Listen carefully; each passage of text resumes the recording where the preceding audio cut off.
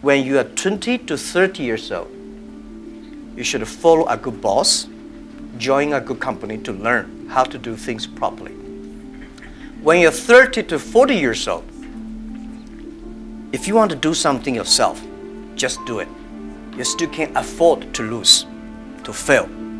But when you're 40 to 50 years old, my suggestion is that you should do things that you are good at, right?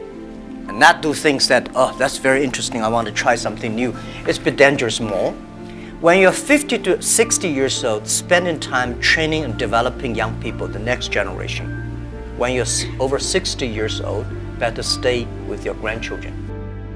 So 30 years old, next 30 years are the luckiest period. We have a lot of challenges, a lot of things are happening. My grandfather worked 16 hours a day, and he said he was very busy.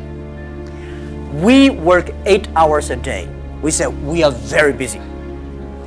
Our children may only work 3 hours or 4 hours a day for 3 days a week. I bet they will say, oh, we're very busy.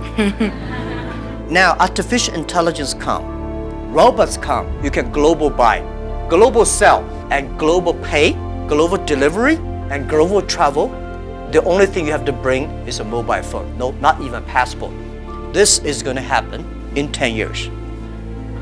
And this is the message. Let's catch this opportunity. If you complain, the other people catch it. If you catch the opportunity, embrace it now, you will be the next Alibaba.